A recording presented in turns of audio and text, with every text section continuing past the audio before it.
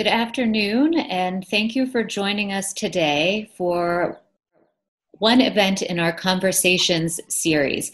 So what we're doing in these conversations is, I am Apter Bairnsfather. I'm director of the Holocaust Center of Pittsburgh, and I am bringing conversations that I get to have usually behind the scenes to light so that everyone can learn from the amazing people that I get to talk to in my role. So you may know that the Holocaust Center of Pittsburgh is deeply engaged with communities throughout the city of Pittsburgh and the region of southwestern Pennsylvania. Today I am speaking with Pastor Tim Smith. Tim Smith is the CEO of Center of Life and pastor of the Keystone Church of Hazelwood. He's been working with children and youth for over 25 years. Tim was born and raised in Pittsburgh and educated in the Pittsburgh Public Schools. He's a graduate of Westinghouse High School and holds degrees from Triangle Tech, the University of Pittsburgh, the Leadership Training Institute, the American Institute of Banking, as well as a diploma from the Reformed Theological Seminary. Quite a list. Tim has dedicated his life to empowering families and youth everywhere, and over the past 4 or so years, the Holocaust Center of Pittsburgh has worked closely with the Center of Life in Hazelwood. And I just want to say, leading into this conversation, that Pastor Tim Smith has been a spiritual guide for me in a way that transcends religious beliefs.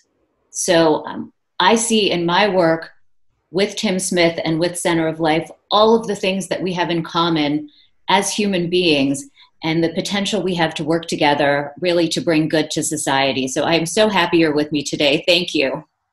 It's good to be here. It's good to see you, Lauren. It's great to see you as always. And I thought we could start by talking a little bit about the work that we did together to begin with. And that goes back to your history in Hazelwood. So can you tell people who are tuning in a bit about Hazelwood for people who are not familiar with this wonderful neighborhood? Yeah, Hazelwood is, I always tell people whenever you come to Hazelwood, you're not in Kansas anymore. It's like the Wizard of Oz. It's like you cross over a certain place and you're in a whole different sphere of living. But great people in Hazelwood. I lived in Hazelwood for several years before my wife and I found a home.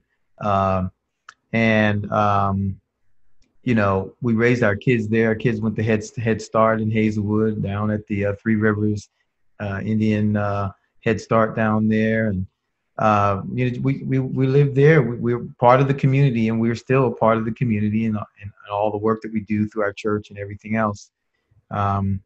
It's a population of almost half and half, half African American, half white. But then, I get into more of the ethnic groups that are in the community. Like we have Filipinos that live here, percentage of Filipinos, percentage of Native Americans, Italians, Hungarians. We have Asian, really a newer population of Asian folks that have been moving in as well. So we got I think we have probably one of the most diverse communities in the city. Yeah. And I'll say just a little bit about where Hazelwood is. People probably know, but maybe not, because the way Pittsburgh is, people stay in their own neighborhoods, and even across southwestern Pennsylvania, people stay where they are. I'm from McKeesport, as you know.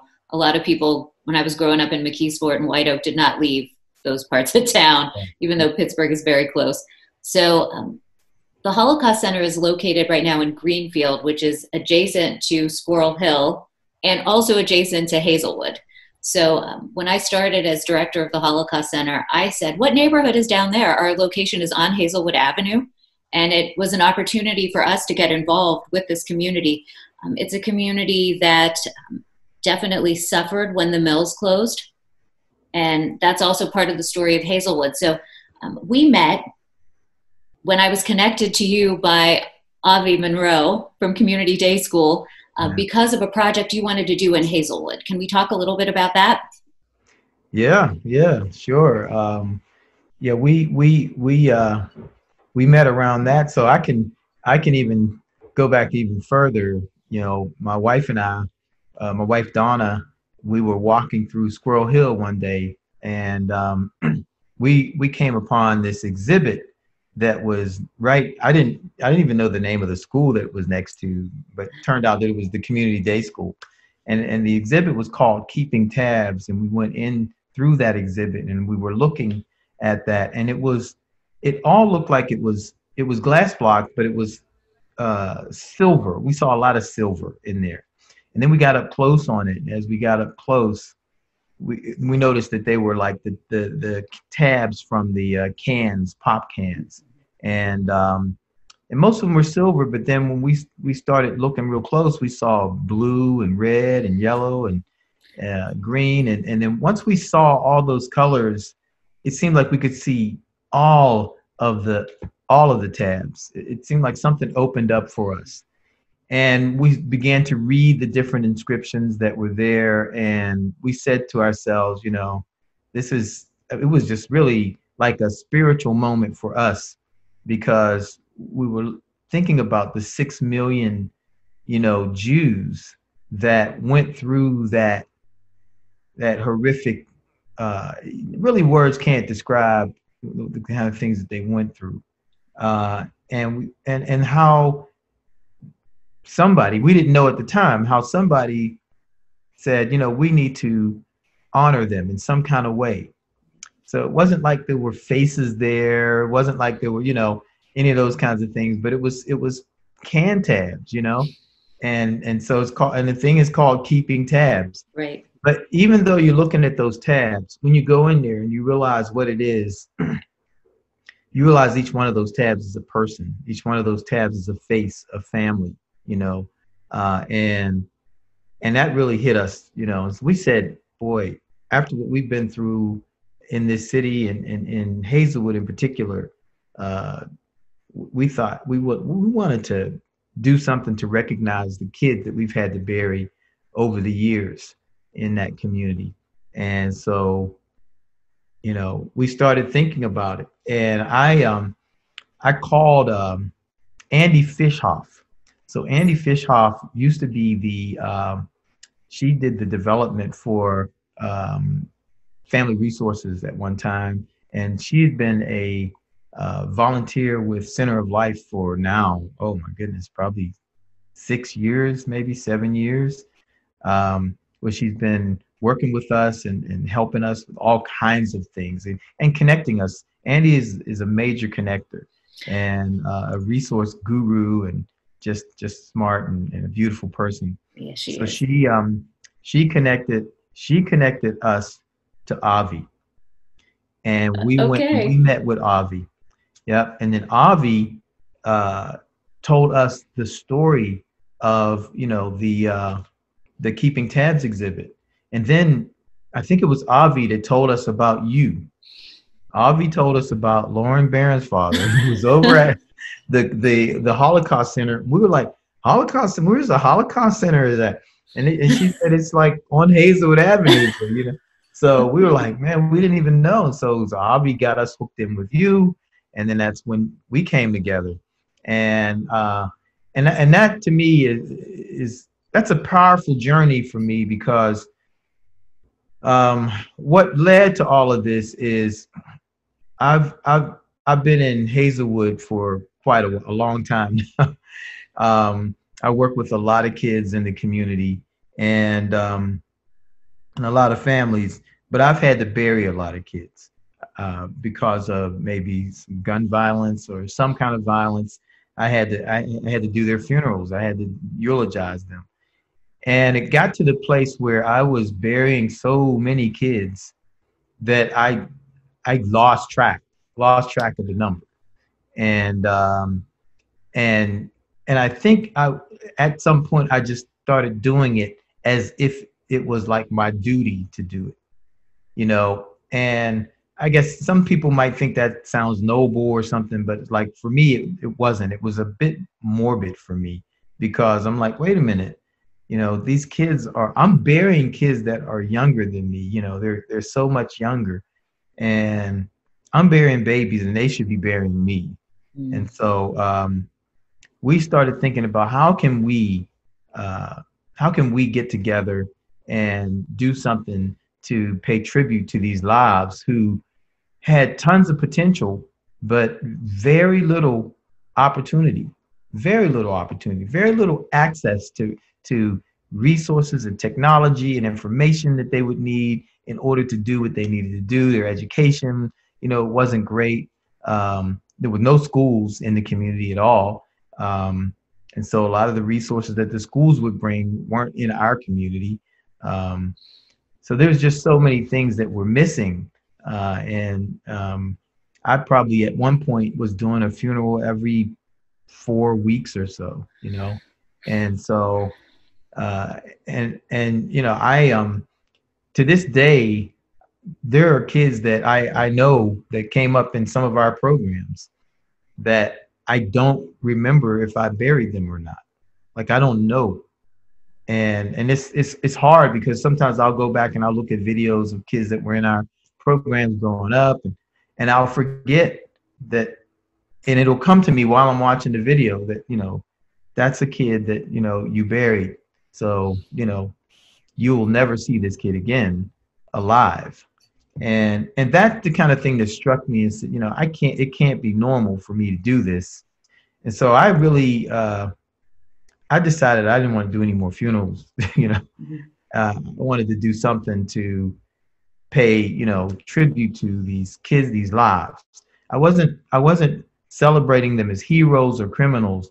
I was just celebrating and recognizing that the fact that they lived. And that life alone is supposed to be precious for us. And so that's when, Andy, brought me up to see you and to see the Holocaust Center. So after seeing Keeping Tabs and then coming over and seeing the Holocaust Center and how you all had that set up and how you all curated those artifacts and all the different things that you all had, the people, the pictures. Mm-hmm.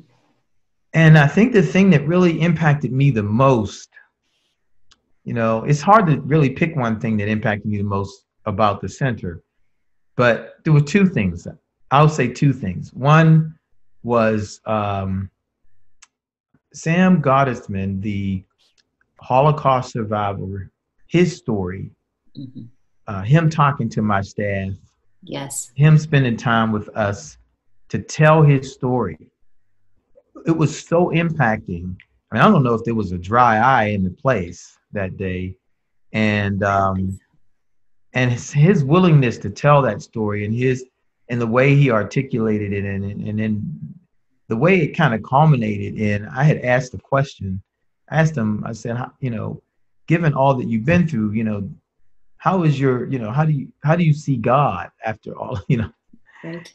And his answers were just so, it was so, the one answer, I was thinking about his faith. I was thinking about faith. I think it had more to do with faith, the question. And he said,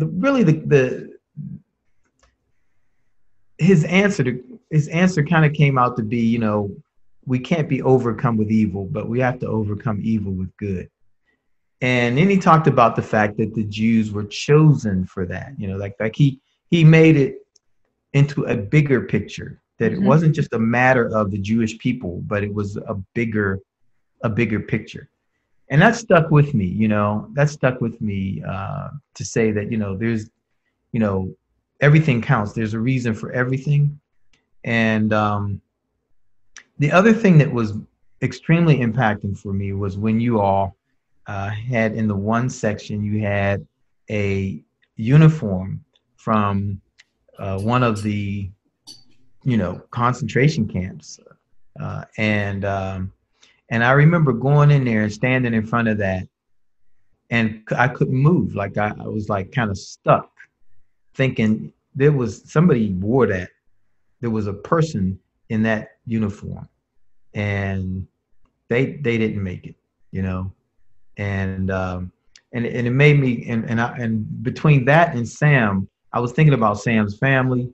When they told Sam everything was going to be okay, and him and his dad had to go one way and the other parts of his family had to go another way, and they showed him the smoke. These are things that I'll never forget. Like, they showed him the smoke, and they said that's where your family's going to be, and they're going to be okay, and that's some crazy stuff. And to me, it harkens so much to where we are today. It's like the corruption and the denial and the stuff that I'm seeing, and I've been seeing it for a long time, and we've been screaming it, and we, meaning African Americans, been screaming it for a long time, that there's everything is wrong here. It's just wrong. The laws are wrong. The system is not broken. The system is not rigged. It's just wrong.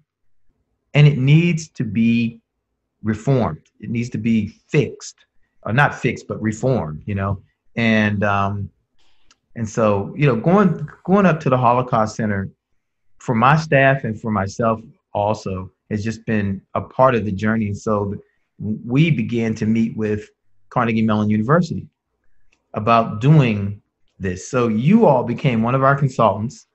Avi Monroe was one of our consultants. Right. Andy Fishoff was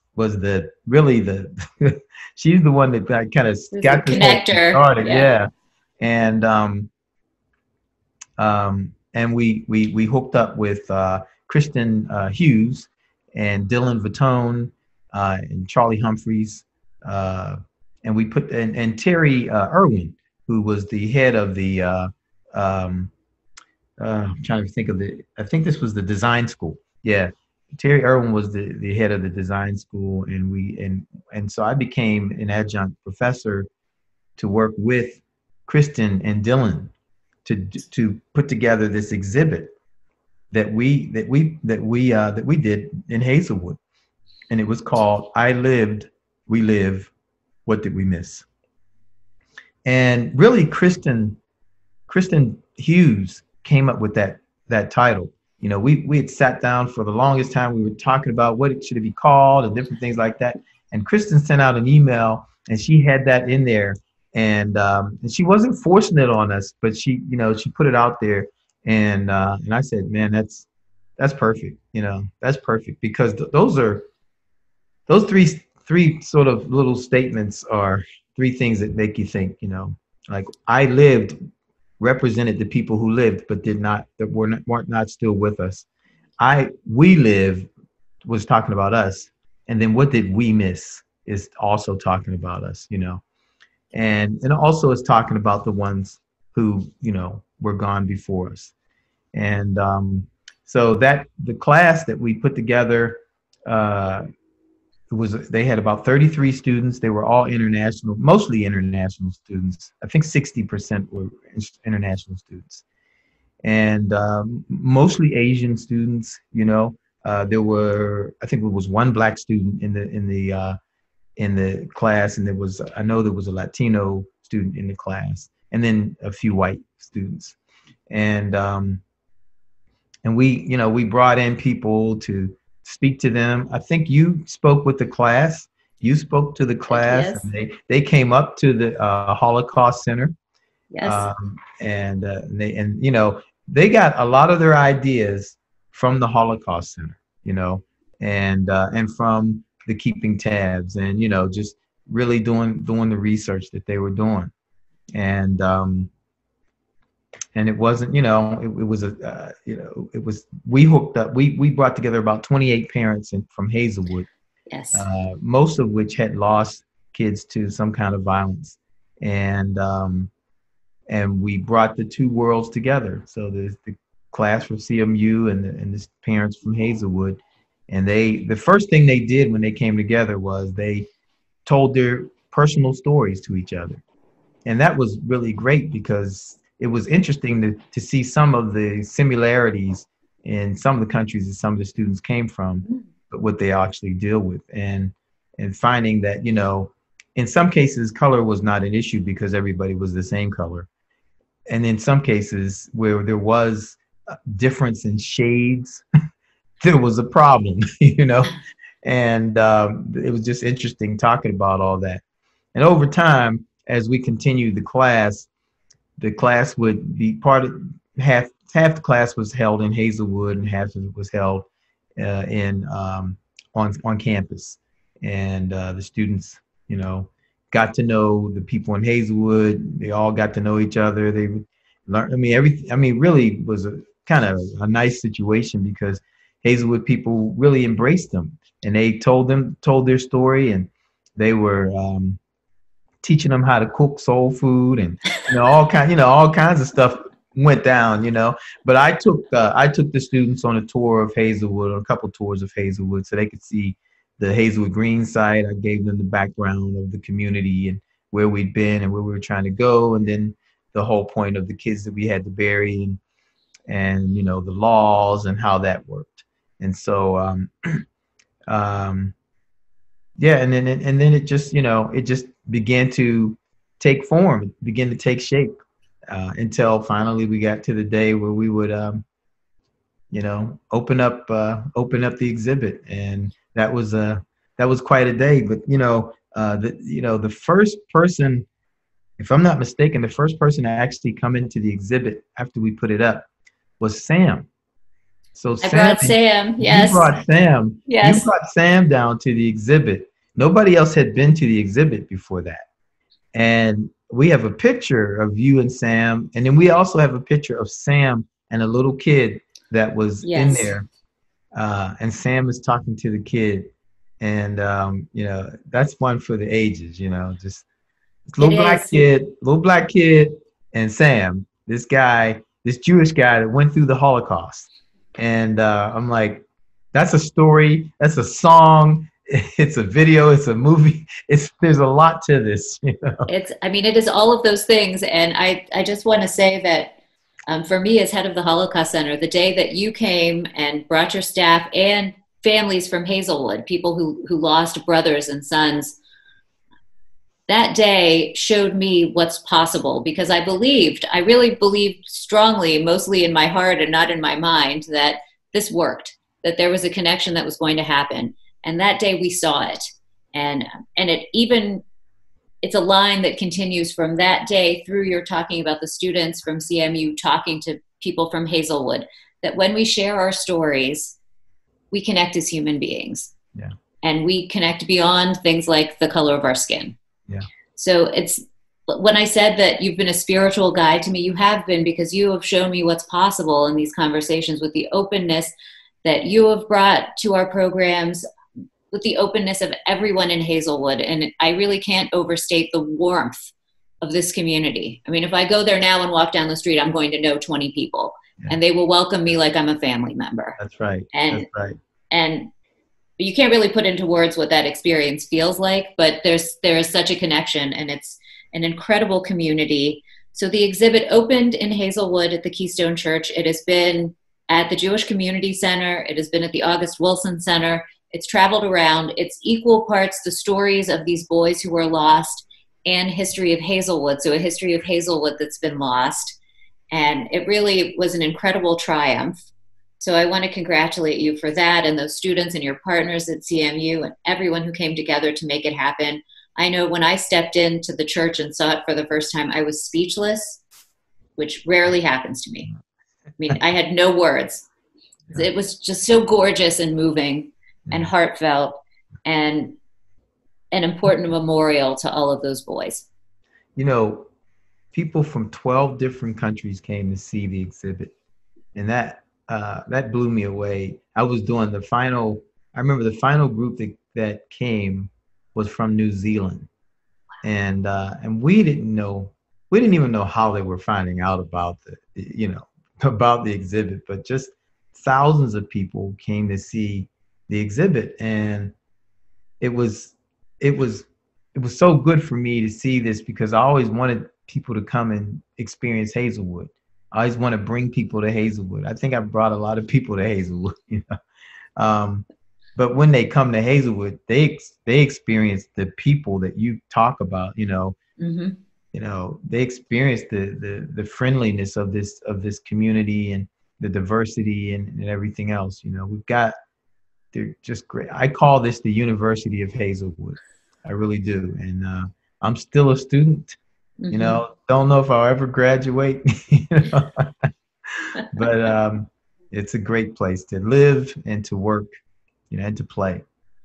So what is happening in Hazelwood now? We're in the COVID era, and I'm just wondering how that has affected the fine people of Hazelwood, how that has affected the work of the Center of Life. Yeah, it has impacted us quite a bit. we as we were continuing to keep up with the news from the CDC and the health department and everything else, we saw very early that we were going to need to start pivoting in terms of the way we provided service to the community. And one of the main things that we knew we needed to do was to make sure that people got the essentials. So we called a meeting with the Greater Hazelwood Community Collaborative, with members of the Greater Hazelwood Community Collaborative. And Terry Shields is the chair of that of the organization. Mm-hmm. And we started talking about things that really needed to be done, and we started organizing and saying, we know we're going to need to start delivering food, and we need to handle, all the things that we knew were going to be essential things for people that people were going to need. We said we better start coordinating that now. So we've always been a part of the food bank, so we were able to get food, and the PPS, Pittsburgh Public Schools, chose us to be a site where they would deliver food, so the food could be distributed. We hooked up with Pittsburgh Community Kitchen. There was two other groups, the Praise Temple Church in Hazelwood and the Poor Law in Hazelwood, that also delivered food as well. And Pittsburgh Community Kitchen delivered food for dinner. So we were doing breakfast and lunch, and Pittsburgh Community Kitchen was doing dinners.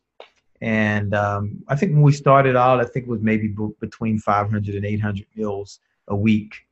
And by week 2 or 3, I think it was week 3, we were doing over 2,000 meals a week. And then probably by week 4 or 5, we were doing over 5,000 meals a week. And so, and that did not include, the toiletries and paper products and cleaning products, and masks and gloves and all those things. And we've kept a record of all those things, just to show, what the need, how much the need was there, And, yeah, so let me ask you, why couldn't people get food? What's the situation? What are the obstacles and barriers to getting food? Yeah, well, initially the barriers were stores were closing. So once we went into red, the stores were closing, and then also the shelves were not full anymore. So you'd go to a store and it was slim pickings, at the store. So we worked with the food bank, we worked with Pittsburgh Public Schools and other food service providers to try to get food plus some of these other things into the community so that we could get them to the homes. The idea was to keep people off the streets. At the time, we were dealing with some fairly high numbers, and Hazelwood has the highest number in city proper, in Pittsburgh City proper. Hazelwood had the highest number of COVID cases and COVID deaths. So Glen Hazel, actually, the Glen Hazel section of Hazelwood. So our job was to, get the meals, organize it, put everything together and get out there and deliver them. So we would drop the meals on the porch, ring the bell, and we would leave because, you couldn't have a lot of contact with people. So we've been doing that ever since we went into red. We're still delivering food, but in the process, what we also found is we're going to people's homes, and some of the homes that we would go to really needed to be fixed up. Different things needed to happen. I remember going up a set of steps that were so brittle and crumbled, no railings, nothing. And it was almost like I was climbing a mountain. When I got to the top of the steps, and I knocked on the door and I had the food, the lady that came to the door was disabled. So I'm like, how do you get, how do you get up these steps? Do you ever leave this house? All those questions came to mind. And so we have social workers here and people who work through COL, but we also have other people in the community that work with community people as well. And so we had already been putting together a thing that we call the Hazelwood Healthy Life. And we got that group together to talk about what we were seeing as we're delivering food. We're delivering food to places that really do need home modifications, but people don't have the money to do it. And also, you have people living in places that people who are slumlord own, and so they won't fix the place or they can't fix the place. So what we've been trying to do is work with landlords to see if we can help them get the funding to fix up their places, and in the process, we've been able to find those kinds of things through state and local funding. We've had contractors that have donated their time to help people fix their homes, get things done. I mean, all that stuff speaks to how the human part of us is just standing up. The human part of people is standing up everywhere. Just so many people just saying, what can we do? How can we help? And I want to say something that I think really needs to be said, and probably in this situation is not said enough. But the foundation community stepped up big time, in my opinion. Yeah. I had foundation people calling me, Lauren, to see how I was doing. They were calling me to see how I was doing. It wasn't like, how's your programs? How's your organization? They called me to see how I was doing. That means everything.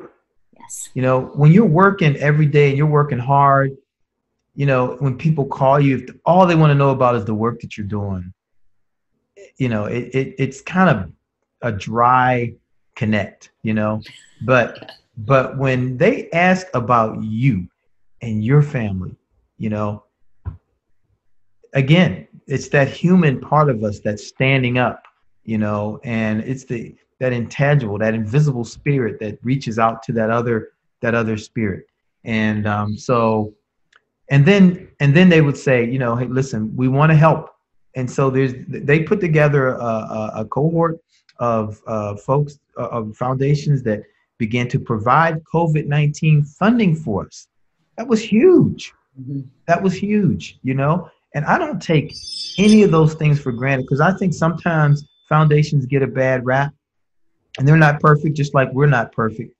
But I think that at this particular point, they stood up and they reached out, and they weren't just reaching out to say, what are you doing? They reached out to say, how are you doing? And how can we help? And so they didn't reach out to say, here's what you need to do. They reached out to say, here, we have funding and we're willing to follow your lead. And that is major. That's important, And so I just wanted to give that shout out to the foundation community.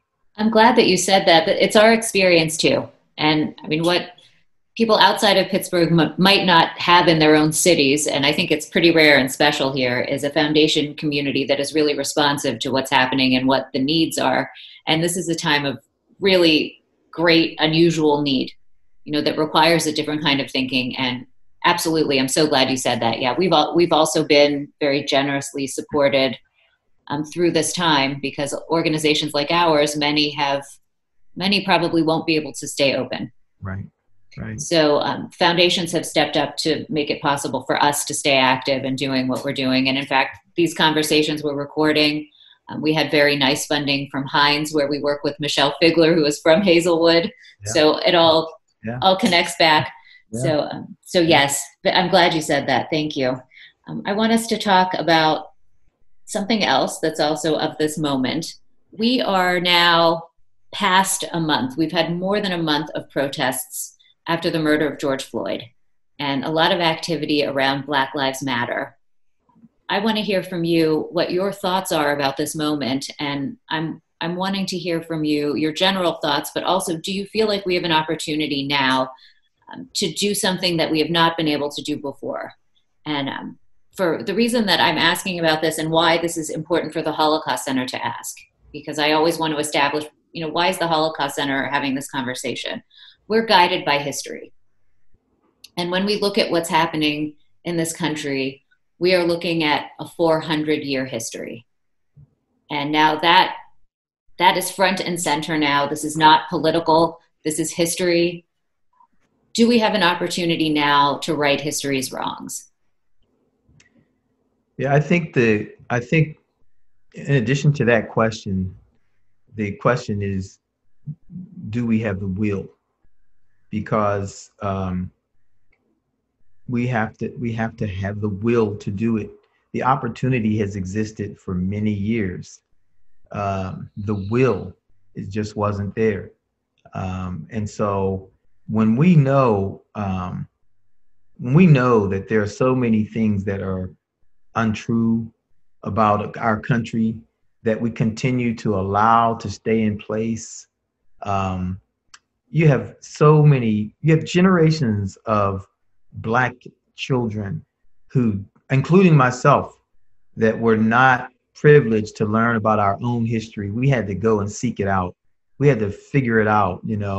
We had to find people. They wouldn't even hire people that would teach Black history in public schools, but now all of these things is coming out, as a result of technology, as a result of Black people who have gone to school, have done their research, gone out and they've learned the truth about our country. And not that, Native Americans haven't been screaming it for the longest time. Native Americans have, I am part Native American myself. And so, so I know, and so I think that we've always had an opportunity, but the will is not there. And part of that has to do with the conditioning of the human conditioning. What each one of us is exposed to when we're first born is our family. Everything starts at home. And if you are conditioned to think a certain way about a certain people who are a certain color or a certain size or a certain whatever, height or whatever, then that's going to follow you into your adulthood, and it's going to impact every area of your life. I used to work with people when I was an investment banker. I used to work with people who believed that if they shook my hand, that they would turn Black.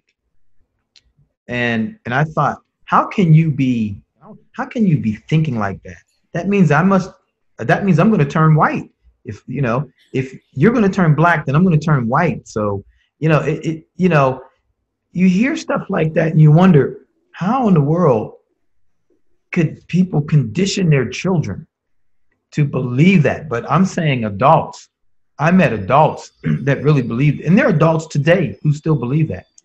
There are adults today who believe that Black people are Black because we're cursed, not because we were the first people created, on earth, not because every human being comes from a person of color.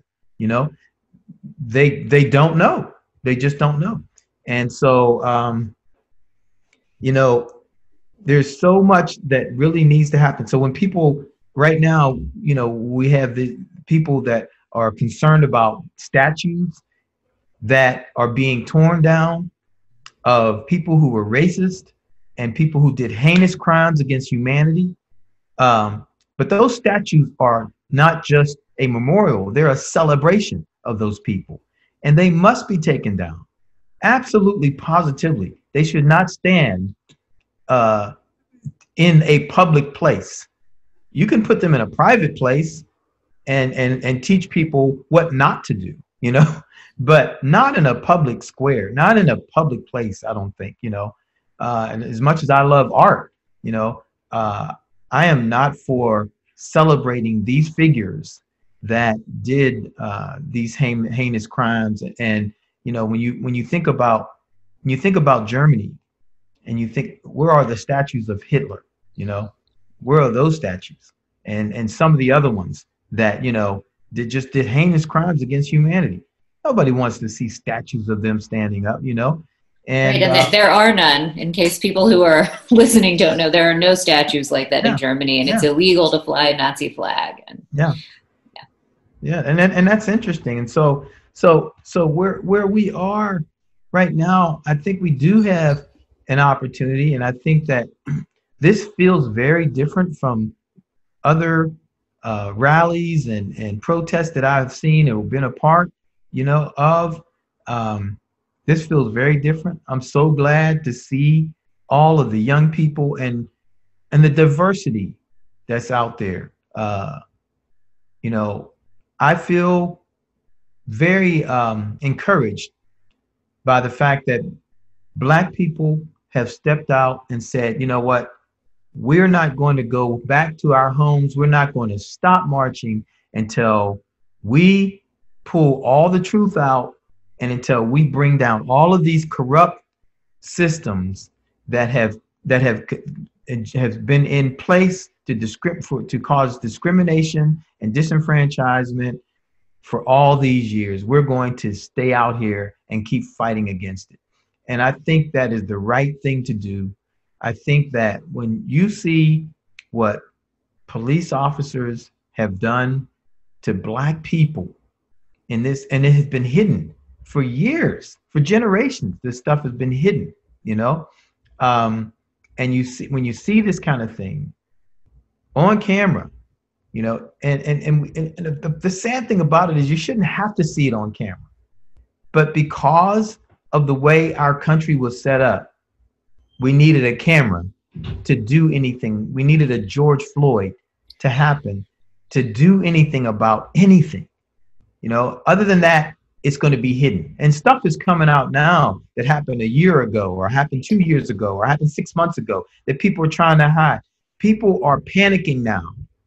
People who are in these systems and responsible for this systemic racism they're panicking, and they can't get their stuff together fast enough because there's enough people out here who care about doing the right thing. And so now you got all and you know, Black people can't do it without white people. We need everybody working together, you know? And so I believe this is one of the reasons why we have an opportunity, because there are more and more white people who have said, you know what, this doesn't make sense. No, I don't understand what it's like to be Black, and I will never understand what it's like to be Black, but there's something wrong with this. And I think that this is a real call, I believe, for white people, because, you know, I get countless calls from white people saying to me, what do you think we should do? How can we help? You know, what's the next step, you know? And at this point, I'm saying, you know, I think the best thing you can do right now is to follow my lead. And when I need you to use your white privilege, use it, you know, because you have it, you know, you have it. And white privilege is a huge part of this story, you know, it's a huge part of this story. And when I come together with my white brothers and sisters who are, I call friends of mine, I say to them, look, you know, there's times when I'm going to need you to use your white privilege. I'm going to need you to get with some of these people that, you know, they have the power to change something or to do this or to do that. I'm going to need you. And at that point, I'm going to be expecting you to do it. Because in our world, we cannot escape what it continues to happen to us. Like, we can't, you know, I may have Native American in me, but people see me as a Black person, and I am Black, you know, and so people, that's how I'm seen, you know, and I still celebrate my Native American heritage, but I know I'm Black as well. My mother's Black, you know, and my grandmother was Native American. So, you know, but I look at all of this and I'm saying this definitely is an opportunity but it's an opportunity for finally for our white brothers and sisters to look at us and say, wait a minute, the things that we were taught about Black people not being smart enough, not being intellectual enough, not, you know, I don't know, not having enough, you know, resources or all those kinds of things. The things that we learned about Black people, those are myths, you know, like we know because we have been victims of this problem for over 400 years. We know what the remedies are. We know what the answers are. That's why I always reject when people say the system is rigged, the system is broken. I always reject that. I always tell people, nope, the system is just wrong. Go back to the Constitution and you'll see that the system is just wrong. This whole situation was set up for white Anglo-Saxon men. It wasn't set up for women. It wasn't set up for Blacks. It wasn't set up, you know, for minorities, you know.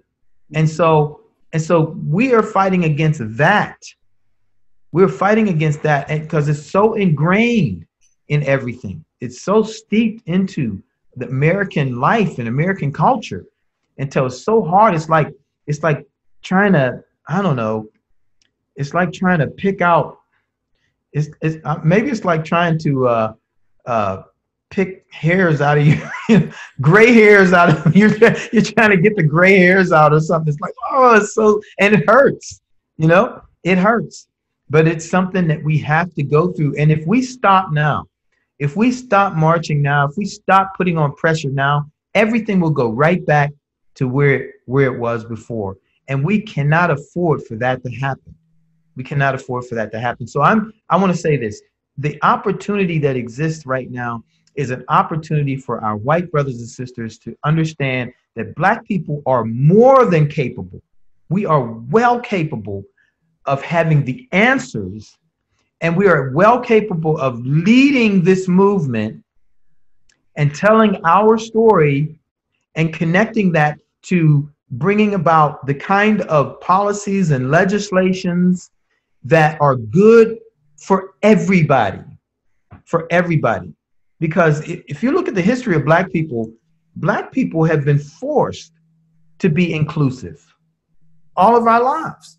We've been forced to be inclusive because we've been excluded. And so we know how to bring people together. We know how to value other cultures, other ethnic groups, you know? And so this opportunity that exists right now, it exists for all of us. It exists for all of us. But we have to, we have to know that right now is the time for us to now begin to lay away. Even Black people have to lay away any myths about white people. But what this story is about right now is that Black American experience in America that has lasted this long, you know, that has lasted this long. When you go back to think about the Spanish Inquisition, how there were times when they really didn't understand who different people were because, you know, religion. Mm-hmm. And then they got into this idea of separating us by color. And, you know, I got to do more studying on that because I think it's just ridiculous. But I think, wow, what kind of human beings are we to come up with something like this? And then it turns into the slave trade. It turns into all these things that have marginalized people of color for just, you know, for hundreds of years. And so we're in that place now. And I think we can do something, but we can't be afraid, Lauren. We can't be afraid of the powers that be. We can't be afraid to challenge them where they need to be challenged. And we can't be afraid to say, look, the systems need to be brought down and we need to reform. We need to really reform in a way where we can build a country that fits with some of the ideals that we talk about, you know, because some of us have never experienced. Oftentimes I've called myself the invisible man, you know, and I said, I'm the most surveilled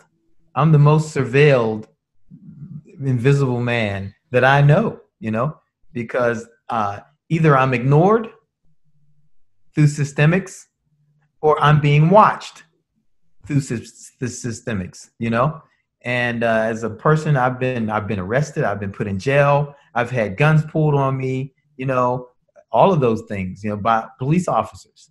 And I also would say that all police officers are not bad, but I believe they're part of a bad system that needs to be reformed.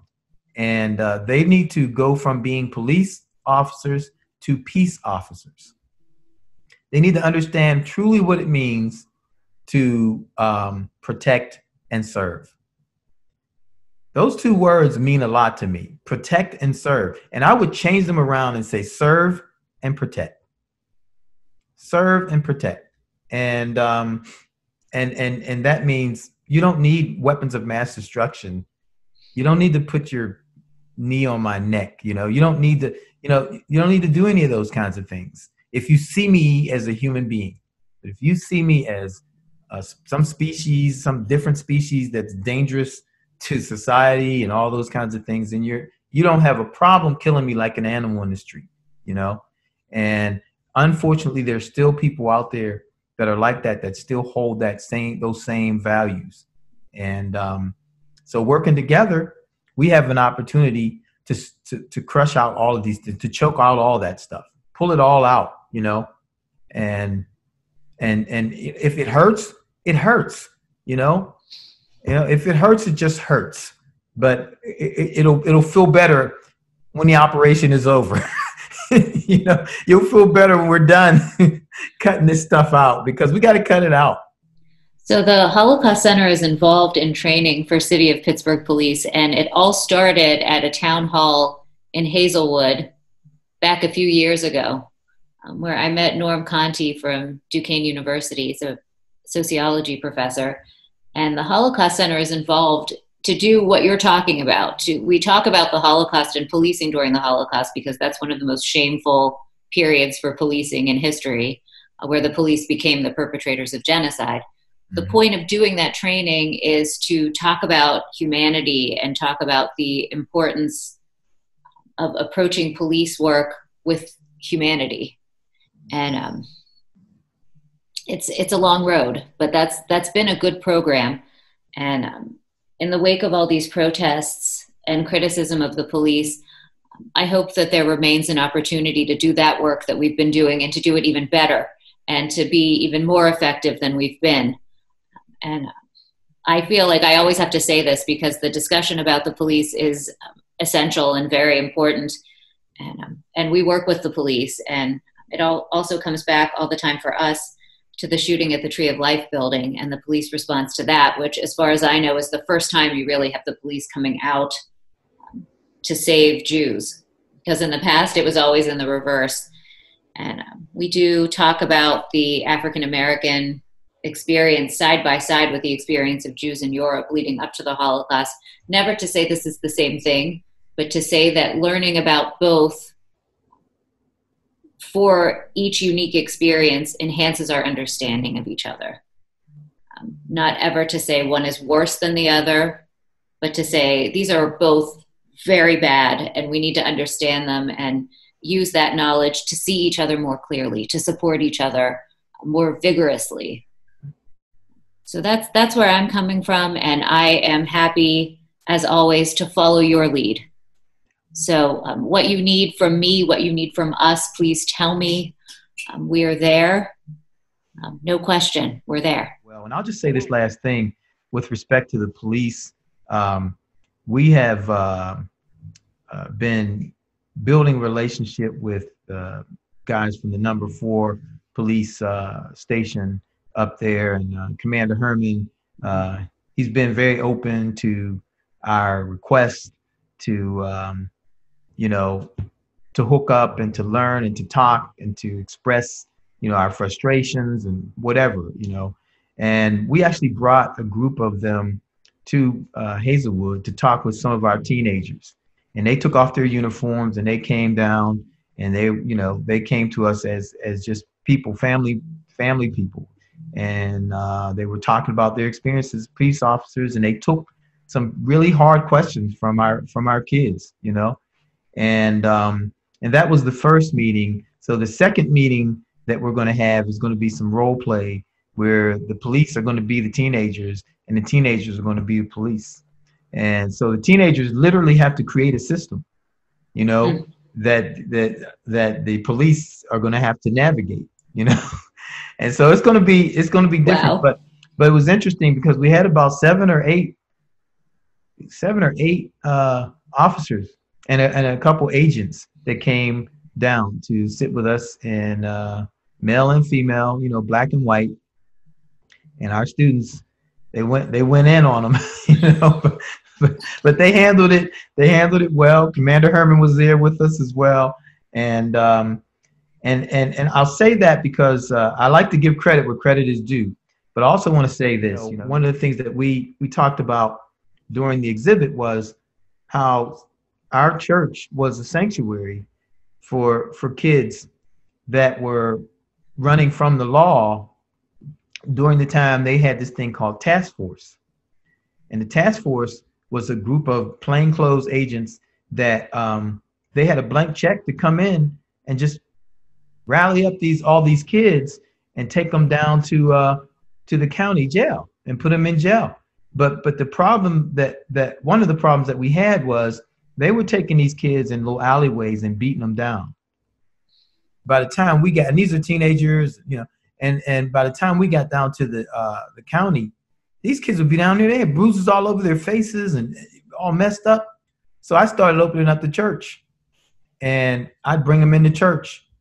We would know when task force was in the community, and we'd get the word out, and I'd bring them into church because they were breaking the law. The police were breaking the law by beating down these kids.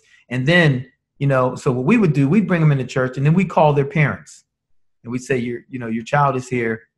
Come and get them because task force is in the neighborhood, and they're looking, you know, they're sweeping the community, you know, and those are the kind of things that happen in our communities. So that doesn't happen in Squirrel Hill. They don't sweep Squirrel Hill. You know what I mean? They don't sweep Shady Side and, you know, some of these places. They do sweeps through our community, and it's people who don't understand what the job is really all about, you know. And so I know African American police officers who are plainclothes police officers who've had situations where they were mistaken by their own colleagues for suspects, but they carry the shield, you know, and they have to protect themselves from the police and from the perpetrators, you know. That's some crazy navigation, you know, but it just goes to show you just how, you know, how difficult it can be for Black people in so many systems, you know. There is so much work to be done. And that perspective is one that, frankly, we don't hear often enough in the kind of detail and specificity you just shared it with us. And it's really important for people to hear that. Yeah. Because this is part of the process of having these conversations now, is listening to each other. Yeah. And respecting each other's experiences. So I can't thank you enough for being so open and sharing that. It's really important. So before we conclude, is there anything we didn't talk about that people should know about? I'm sure there are about hours and hours of things that people should know about, but anything that we could cover during the time that we have left? No, I'll say that I'm glad to be in partnership with you in the center, and I think together we can keep the pressure on, and through the arts we can make statements, such creative statements that somebody's eyes will be open. You know, we're making music down here right now. There's a lot of noise around here right now because kids are here. And they're making music, and they're writing about COVID-19, and they're writing about the racial tension in our country, and, you know, everything. They're writing about all these things, and so we're going to use art to continue to put our message out there, and we want to work together. maybe there's another exhibit that we do that is part of it is at your place and part of it is at our place.